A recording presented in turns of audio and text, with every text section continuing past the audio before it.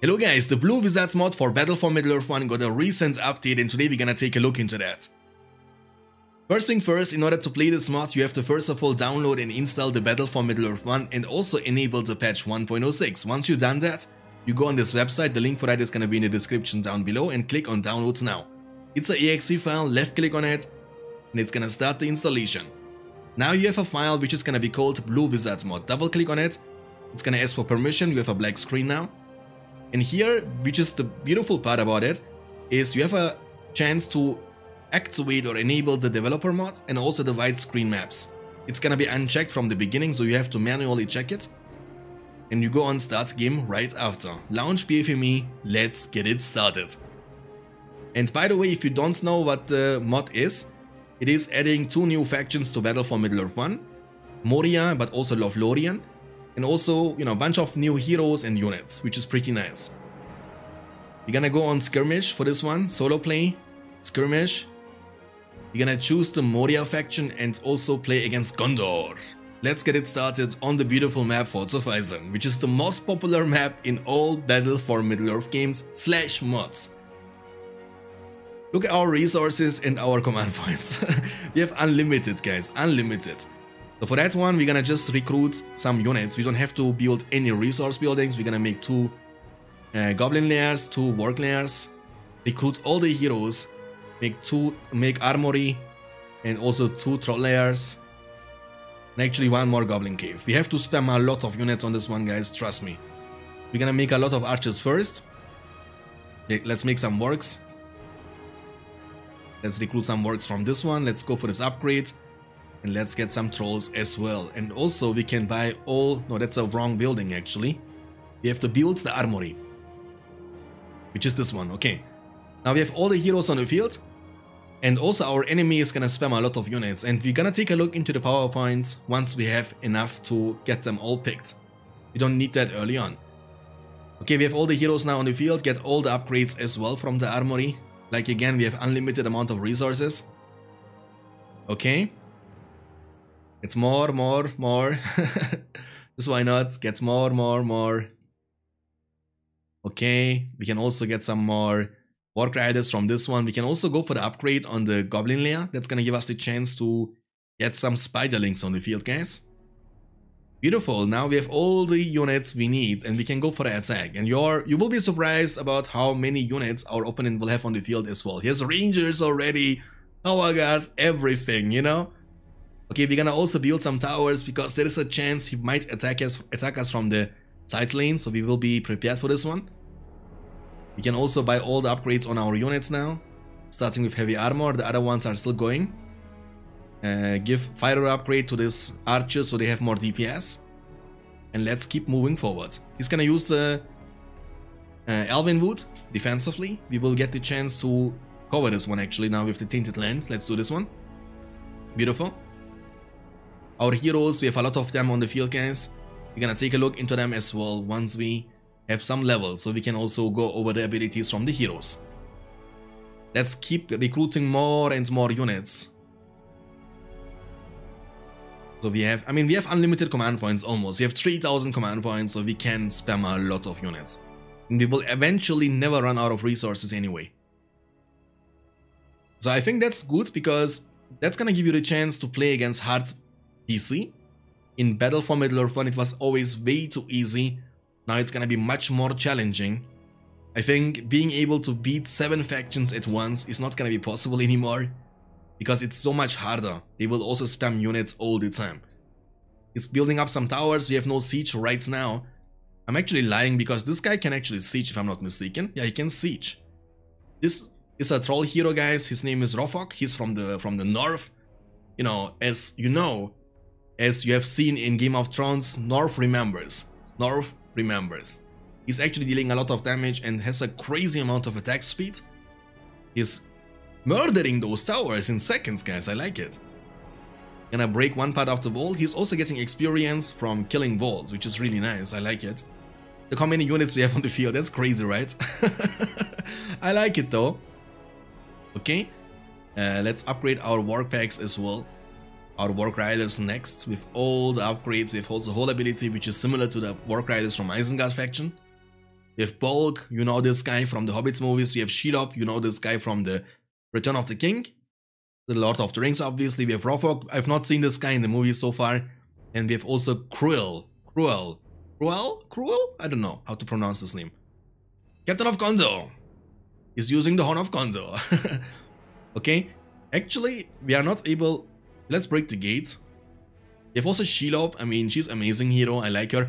She's also existing in Battle for Middle-earth 2 / Rise of the Witch King. Same to this Mountain Giants. But you can see yourself, it adds to, much more units to this, to Battle for Middle-earth 1. And 2 new factions. Because as you know, in normal BFME1 there are only 4 factions, Gondor, Rohan, Isengard and Mordor. Now you have also with these existing factions, there's a giant eagle also. You have this, with existing factions like with the Gondor for example, you can also recruit many more units or heroes. Look at this hero. This is King of the Dead from the movies. Look at this. It's pretty dope, so it's actually fun. Again, you can download that and try that out yourself. The gate is actually quite tanky. Takes way more shots than I was expecting. The leader of the Army of the Dead is actually killing our Mountain Giants. He's dying though. Okay, he's dying. But he was extremely tanky. He was tanking a lot of units for a long time. And I'm just gonna keep fighting here. Shelob has been taken down though. That's unfortunate. So we can revive her. But you can see this guy is already sieging with Gondor Knights. Has units everywhere. He was using the Human Wood or Elven Wood. We're gonna cover this one.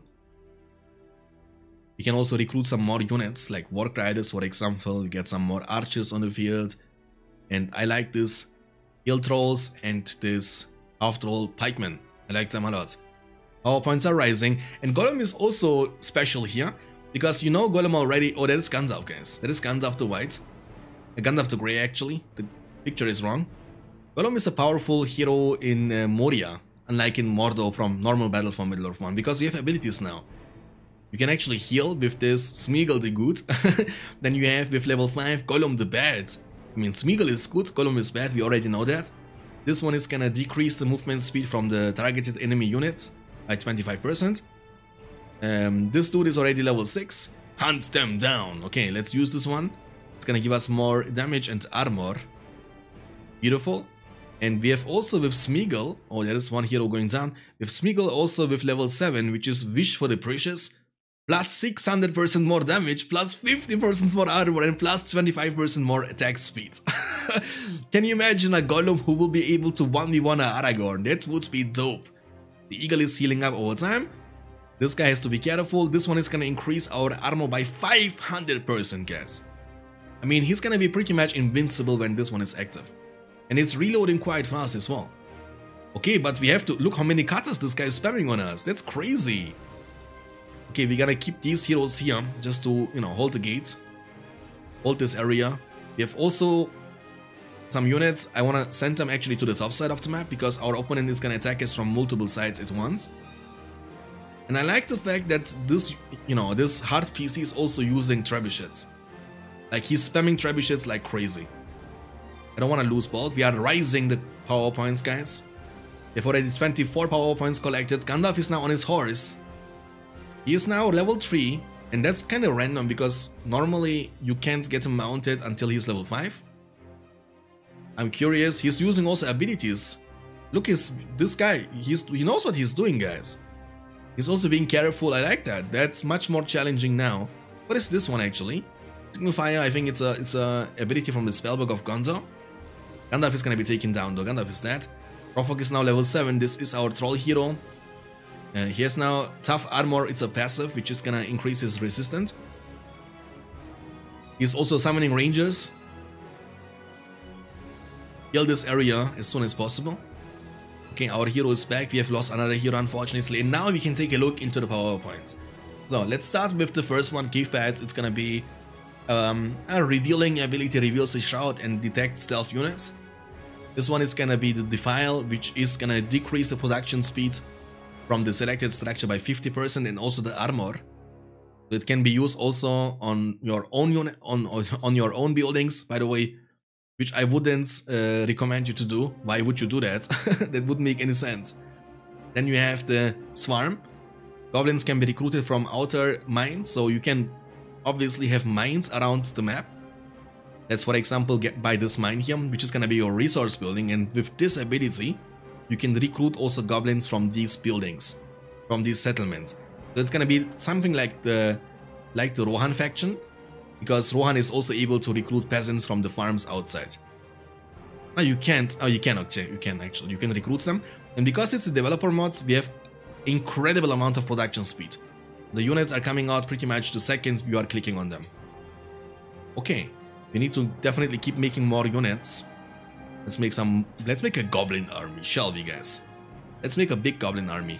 Let's also keep taking a look into that. We have Tainted Land, which is something we already know. It's gonna nullify the leadership from the enemy units. It's gonna increase our armor.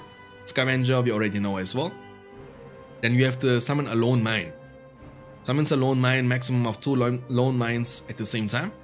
We can actually take a look into that as well. Let's do that here. This one is gonna...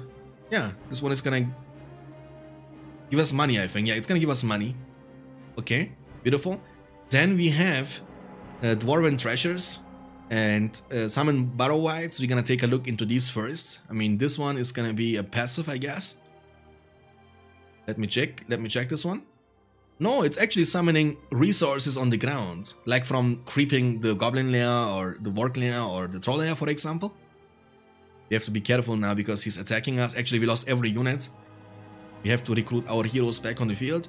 Shelob and also this guy, we're gonna move forward with these units. We're gonna lose this fight as well. You can see your opponent is also spamming a lot of units. It's actually way harder than I was expecting it to be.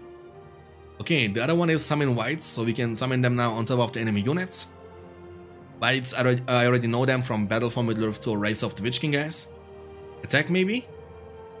Yes, a lot of ranges on the field, so we have to be extremely careful. Maybe Warg Riders are the way to go. They also look different here. All ability can be used to charge. Beautiful. We have to definitely keep making more and more units. Very, very important. Shelob is level 5 now. And yeah, now we have also Shadow and Flame unlocks Darin's Bane. I think that's gonna give us now the chance to get Balrog from the fortress. 8,000 he costs, but money is not a problem. Oh, wait a second, that's the wrong button. We have also Summon the Watcher, Darkness, and last but not least, Earthquake. Okay, I want to summon the Watcher actually, right there. Let's see.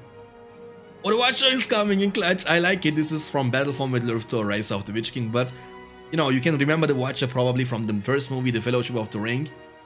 I was always sad that this is not existing in BFME1. Like, for example, there are some abilities which are pretty similar to Isengard and Mordor. You could make a difference by actually adding the Watcher, for example, as a summon to the evil factions, because the only summon the evil factions have in BFME1 is the Balrog, from both, like Isengard and also Mordor. Okay, so we are in a good spot. We're gonna make some more Goblin Caves here. Goblin lair, Goblin lair.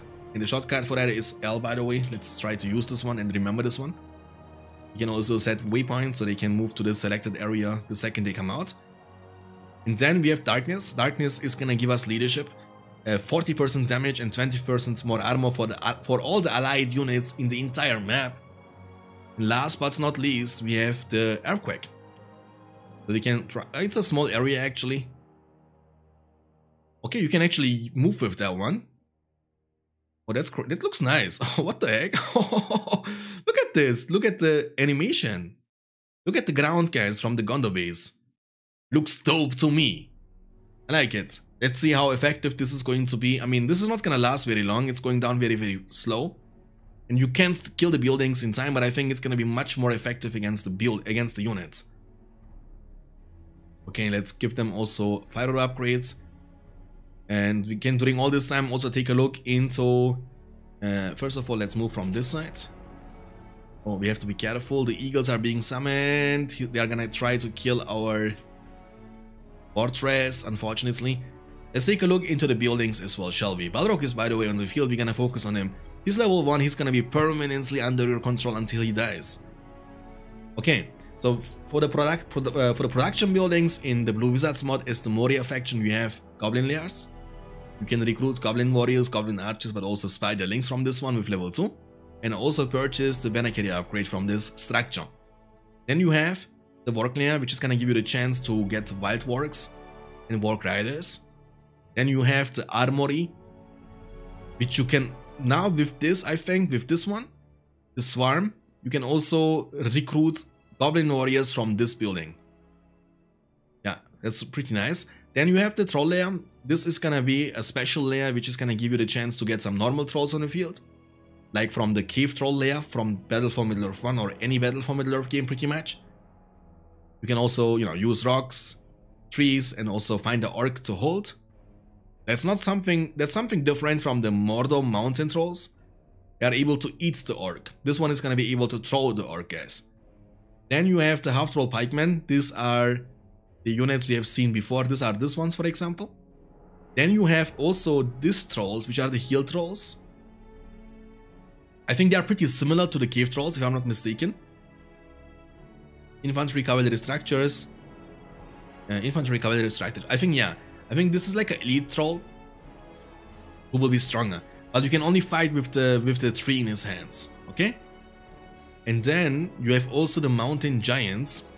Mountain Giants, I know them from BFME2 / Rise of the Witch King. They are gonna be the siege weapons from the Moria faction. We have a lot of units on the field actually, guys, that's crazy. We have a lot of goblins on the field as well. Now we have all the abilities unlocked. And now we can take a look into our heroes. So we're gonna group them all together around this side. Also revive our Shelob because she was taken down before. I mean, Balrog is obvious. He's gonna be the same Balrog like from the Summon of Isengard and Mordor, but he's coming on the field with level 1. Which means he has Ignite, Fire Whip, and the Scream ability available, but the Wings and the Bright Fire is gonna be available once he hits level 4 or level 8. The first hero we're gonna take a look into is Bolg. I believe he was the son from Azog. Powerful Uruk-hai goblin hero. Looks like this. You have the ability Crippling Strike, which is gonna pin an enemy hero, I think similar to the Cripple from Lords. You can also get mounted on his Warg. Then you have Hunt Them Down, which is gonna be a ability for him and also for the allied units around him. 20% damage, armor, and also 10% more movement speed, which is nice. You have the Tenacity, which is gonna increase his armor by 500%. And once you have him level 8, you can also summon an army of goblins and half trolls. Actually, we're gonna take a look into that because he's almost level 8. So let's try to get this ability unlocked first. Let's use Darkness. Okay. He's coming now. We're gonna use the Tenacity for this one because I don't want to take too much damage. He's gonna be very, very powerful, I believe. We can also use this one. He's level 8 now. Okay, he's summoning it instantly around him. And it looks like those units are gonna remain on the field until they die. Because normally the abilities you are able to summon with any units or heroes, they're gonna remain on the field for a short period of time. But these units, you can even buy upgrades on them. That's crazy. I like it. So that's Bolg, okay? Next one on the list is gonna be Cruel. I don't know how to pronounce this name though. He's like a goblin hero. It looks like it. Yeah, he's a goblin hero. Looks like a goblin as well. Nothing too special about him. He has a throw spear. I think it's similar to the Eomer's spear throw ability. You have Carnage, which is gonna be similar to the Carnage from Lords. Once you have him level 5, he's gonna have leadership for the allied units around him. With level 6, he's gonna be able to give experience to the selected allied units. And with level 8, Call from the Deep, he's gonna increase the production speed from Moria Goblin layers. I think it's similar to the Call the Horde from the Mordor faction, to get the units on the field faster. But we don't need right now because we are getting them on the field really fast anyway, because of the developer mod. The next one on the list is Gollum. I mean, we already spoke about him. He has with level 7 Wish for the Precious. I actually want to unlock this one, guys. Let me try to get him level 7, I want to see. And I want to try to find a hero that I can fight against from the Gondor faction here. What's happening? Attack them maybe? Don't sleep. Alright, so we can... I mean, I don't know, I'm scared because he's quite squishy. He has 300 HP only. He's gonna die extremely fast once they target him, I think. But we can also heal him, I guess. Be fine. They are not attacking him just yet. He's level 7, okay. So I'm gonna try to find a hero now. I hope I'm not gonna die by the time. He's gonna be extremely squishy, right? So he's not about surviving, I think he's about dealing damage. Okay, there is the army of... Oh, okay, he's dead. Just like that. Alright, I need to revive him though. I wanna fight with him against the King of Death. That's what I wanna do. Ignore everything here, just die to the tower guards. The King of Death though, he's murdering us, I guess. Oh, there is also another hero. This is Isildur, right? Yeah, Isildur is on the field. And the leader of the dead is also on the field. That's crazy. Attack them. Actually, move to this side. We can keep making more units now. Rally point. Okay, also you guys can now move forward. And also you guys have to attack now and don't watch them killing you all the time. That's the one thing I'm getting annoyed the most, that they're not able to automatically attack themselves. Okay, Gollum is moving forwards now. Let's see what we can do with this guy. I want to see the damage output against a hero, ideally. Let's try to kill Isildur, shall we? Don't attack him, guys. Don't attack him. I want to kill him. Where is he? He's there, okay. Let's see. I'm using the ability now, which is going to increase our damage by 600%. He's still dealing 0 damage. He's still dealing 0 damage, but he's level 10 now, okay. I mean, you know, 600% sounds like crazy, but I think when you have a really low attack damage, the percentage of that one is not gonna increase that too much in terms of actual stats power, you know? Okay, next on the list is Rothok. This is a troll hero. Now he has all the abilities unlocked. We're gonna take a look into this one. This is a passive. This one is... yeah, I mean, it's like the Elendil from Aragon, I'm assuming. And this one is leadership. This one is gonna give him the chance to throw rocks instead of fighting with the fists. Okay, next one on the list is Balrog, Durin's Bane. I mean, he's obvious. I don't want to talk too much about him. Shelob is the next one on the list. We have Poison Stinger, which is gonna deal damage and slows down the enemy hero. This one is gonna be... you can summon spiderlings around her, I guess. Let me take a look into that one. You can use darkness to get rid of the cloud break. Yeah, you are able to summon spiderlings and they're gonna also stay on the field permanently. Okay? So I'm gonna move now with this troll forward in order to use this Earth Shatterer ability against the units here. Let's see. You can also right click so he can charge. He will be faster. I wanna be able to hit as many units as possible. I'm gonna actually try to get inside. Okay, let's use it now, guys. Let's use it now. Ooh, actually it one-shots everything. Almost everything. They are taking a lot of damage at least. But she's gonna die now. He's gonna die now, unfortunately, right? He's dead, yeah. Unfortunately, he's very squishy though. He's very squishy, so he's dying quite fast. Okay, Shelob has Instill Terror, Giant Spider Whip. This is gonna... oh, I like this though. It looks nice. This is gonna make the enemy unit suffer minus 30% movement speed, minus 10% armor for a short time. So they're gonna be slowed down big time, which is gonna give you either the ability to escape with Shelob or engage and try to slow them down. And with level 8, you have the tunnel. Stick to the location, okay, so it's pretty nice. So I think it's unlimited range, if I'm not mistaken. You can be pretty much everywhere on the map in a second. Beautiful. Actually, we are losing the fights now. And now it's the time with the Balrog for us to shine. I want to be active now with Balrog. He's dead, unfortunately. Let's make some more units. We have some defense. Okay. Balrog should be extremely tanky, if I'm not mistaken, against normal units. Unless he changed this one. We shall see. It feels like... I feel like he is gonna be extremely tanky, but we're gonna find out now. I'm pretty sure that these units are not gonna be able to deal damage to us, while we are one-shotting them by trampling over them. I mean, he costs 8,000, so he's pretty expensive, right? I'm actually curious if Isildur or the King of Death can damage him big time. We shall see this one. Level 8 is gonna be the time with the Breath Fire. Keep that in mind, so we need to have some levels first. We can move now to this side. We are losing this area though, unfortunately. But keep an eye on Balrog. I'm actually curious of our damage against heroes. Like we can now use the Fire Whip against Faramir. He's already level 10, so he should be tanky. Doesn't deal too much damage. I was expecting to one-shot him. But he's level 4, he's level 6 now immediately after killing Faramir. We can kill this one as well. What does this do actually? I don't know. Signal Fire. He's level 7, he's leveling up very fast. Extremely fast actually. We can also fly inside. And now we are level 8. Okay. Oh, what was that? Did you guys see that one? That's crazy. What? Okay, so I'm gonna definitely use the Watcher here. Watcher, where can I use you? There we go. Ooh, Gunself, level 8. Using abilities and killing my units just like that. The Wings ability has a long cooldown, like an extremely long cooldown. I'm gonna use this ability, I think. I hope I will be able to break the wall. Yeah, I can, okay. Now I can. It damages the wall, yeah, it damages the wall every couple of seconds. You deal a burst damage to the wall. And also to the allied units around you as well. You knock them up at least, or you knock them back at least. Okay, use Ignite for the damage boost. 400% increased damage.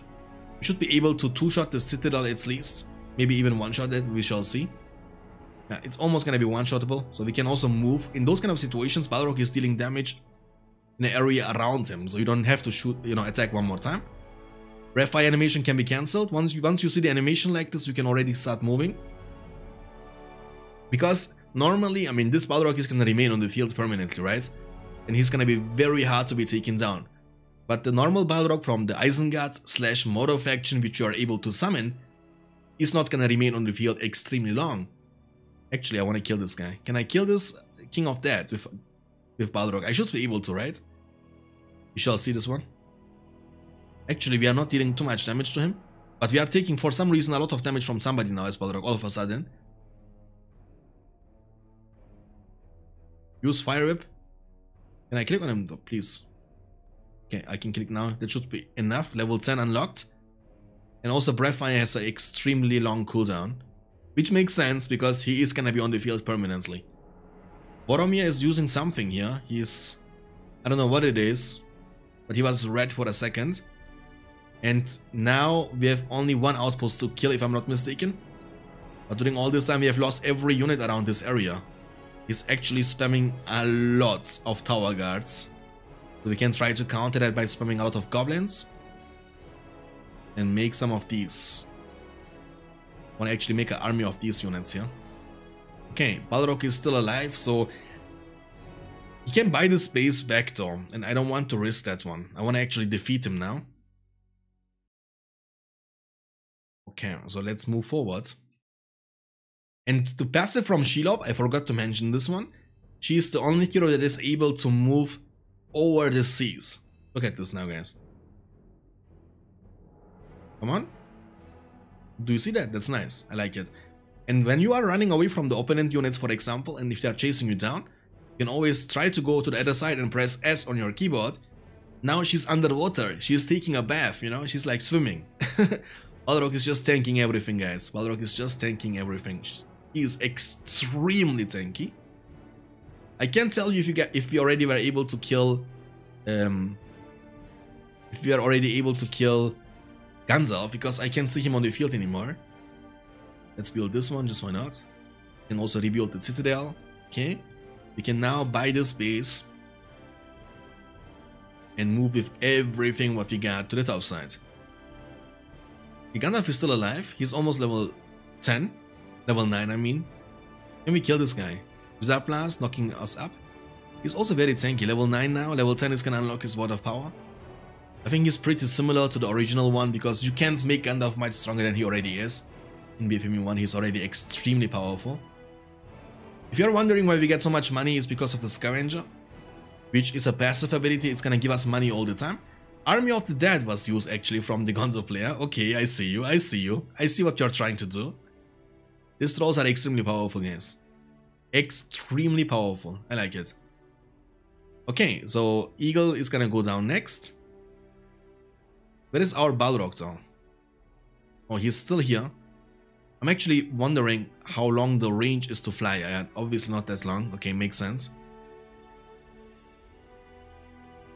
Let's build some buildings just to not have an empty base for no reason. Okay. Let's recruit some of those trolls again. Half troll sportmen, I mean, half troll pikemen they are called. Mountain giants are looking like this. You are able to fight with the rocks. They are the siege weapons from this faction, obviously. Balrog has the... He was here pretty fast, actually, okay. Okay, so I'm gonna talk about the Breathfire reset once again. So you pretty much use it. Once you see him using it, guys, you can now start moving. You see it still deals damage, and you don't have to wait until the animation ends, if you know what I mean.